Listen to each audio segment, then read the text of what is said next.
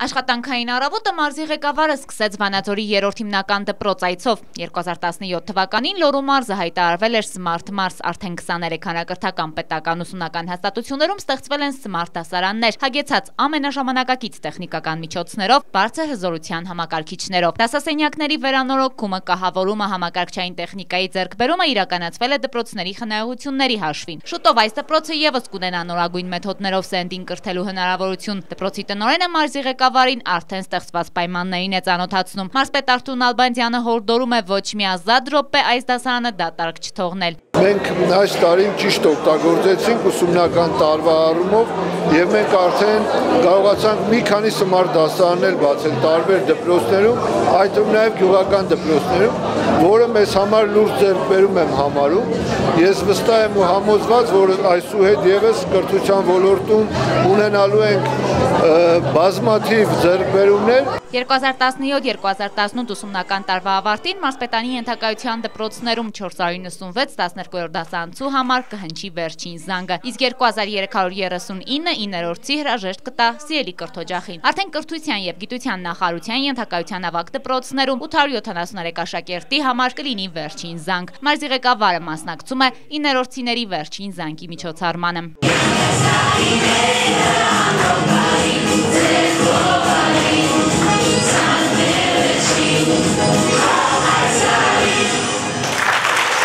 Շրջանավարտին ուղղված լավագույն մաղթանքը բարի երթի ցանկություններով է հնչում, որ նոր բացվող ճանապարհը լինի խոստումնալից, առանձնանա նպատակների իրականացմամբ ու արդարանան ինչպես ծնողի, այնպես էլ ուսուցչի սպասելիքները։ Ազատ, անկախ եւ մտոր հայրենի։ Այդպես է, որովհետեւ դուք եք այդ։ Այն այդպեսին է, որովհետեւ դուք եք այդպեսին։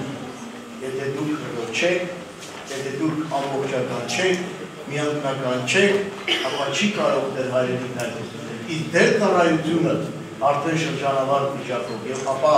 ապագայում քայլելու միայն եւ միայն այդ մտոր հայրենիքի պահպանության զորացման համար։ Դերնով է շնչելու հայրենիքը։ Դերնով է զորանալու մեր Սուրբ Եկեղեցին, որի ակար ու հավատավոր զավակներն են։ Անստակարգելի արժեքները սրանք Եզուսը, որը սովորել ենք դպրոցում։ Եվ դա Աստված, որտեղ էլ որ ձեր երեխաները հայտնվեն, երբեք ու երբեք չվախենան ոչ մի խոչընդոտից, երբեք չվարանեն ոչ մի դժվարության առջև։ Մարզի ղեկավարը բարի երթ ու հաջողություններ է մաղթում 9-րդիներին։ Նախ եւ առաջ խոսում որպես ծնող, ընդգծելով, որ որքան էլ հիշարժան է տոնը երեխաների ու ծնողների համար, նույնքան նաեւ հուզիչ է օրը։ Այսօր երբ որ աստիճաններով բարձրանում էինք, ես մեր կողքի տատիկին տեսա, հասկացա, որ մարդիկ իրենց առողջության գնով, այսպես կյանքի գնով գալիս են, որպեսզի ականատեսը լինեն իրենց կողմիկի վերջին զանգը։ Եվ որպես ծնող իրականում այս միջոցառումը հասկանում ես, որ ուզումնալից միջոցառում։ Բայց լինելով եւ ծանոթ լինելով տարբեր երկրների վերջին դասի կամ վերջին զանգի հետ, հասկանում ես, որ միայն հայ ծնողը, հայ ուսուցիչը, հայ աշակերտը ունի նման ապրումներ։ Սա եզակի ամբողջ աշխարհում անկեղծ։ Եվ դրա համար մենք նաև այս առումով ենք տարբերվում, որ նման սերունդներ են դաստիարակում մեր ծնողները եւ ուսուցիչները։ Իրենց ամբողջ փորձը փոխանցում են մեր աշակերտներին։ Ես ավելի քան վստահ եմ, որ մեր ուսուցիչները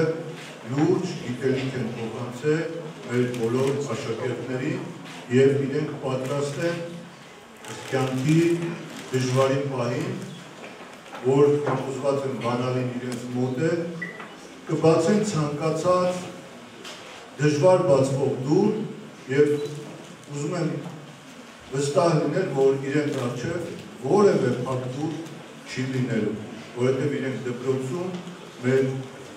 սիրելի ուսուցիչներից ստացել են բոլոր այն բանաձևերը,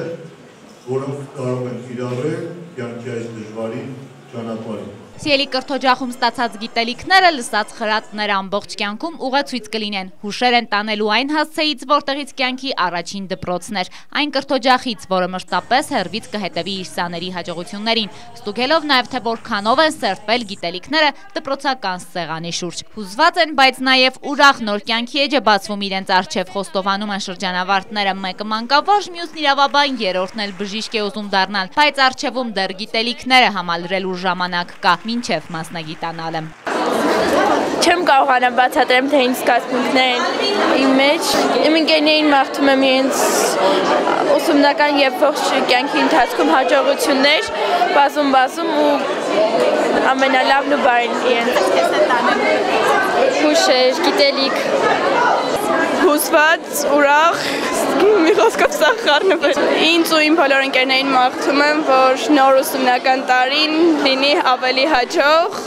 ու որտեղ էլ գնանք գտնենք մեր եսը։ Դառնալու եմ ուսուցչուհի քիմիա և կենսաբանություն։ Ի տարբերություն իր դասընկերների, ներորդի Մարիան արդեն գործնականում է խոսում իր երազանքի մասին, սիրում է հեռուստատեսությունը, կշարունակի սովորել ու հեռու չի գնա այն ասպարեզից, որի միջոցով լուսաբանվում է նաև այսօրվա իր վերջին զանգի միջոցառումը։ Ինչ նպատակներ ու երազանքներ ունես։ Ես էլ եմ ուզում ձեզ նման բռնել միկրոֆոնը ու մարդկանց հարցեր Հայք, ձեր անուն հասկանունը ինչ զգացողություններ ունեք։ Հետաքրքիր հարցեր ասեցիք Հայկ, լավ, Հայկ Եղիազարյան։ Ինչ զգացողություններ ունեք։ Հուզմունք։ Քեզ ու ընկերներիդ ինչ կմաղթեք։ Իմ ընկերներին մաղթում եմ այն, որ չուզենան շուտ մեծանալ։ Շատ լավ։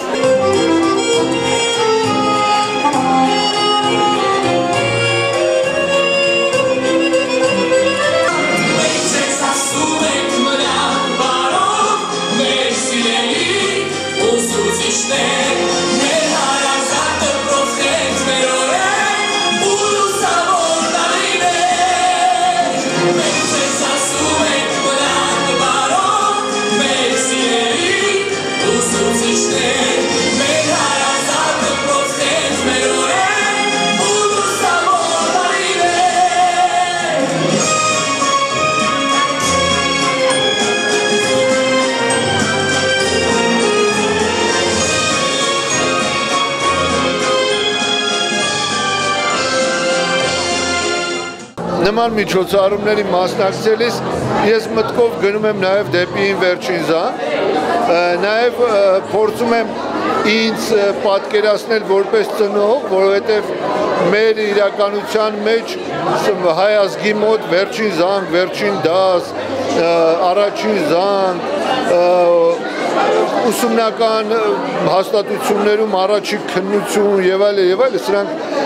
այնպիսի խորը արմատավորված է եւ ծնողների հուզմունքը շատ լավ պատկերացնելով ես ինքս մտնում եմ այդ դրության մեջ եւ անկեղծ ասած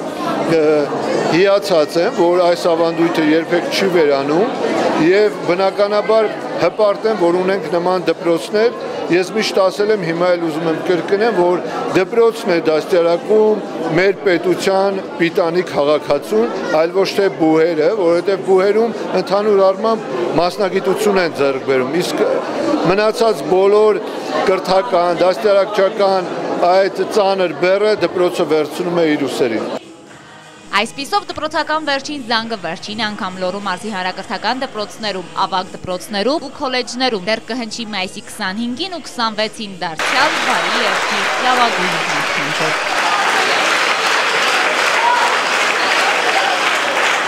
Անետ Կարպետյան, Արեն Ավագյան, Մոլորակ։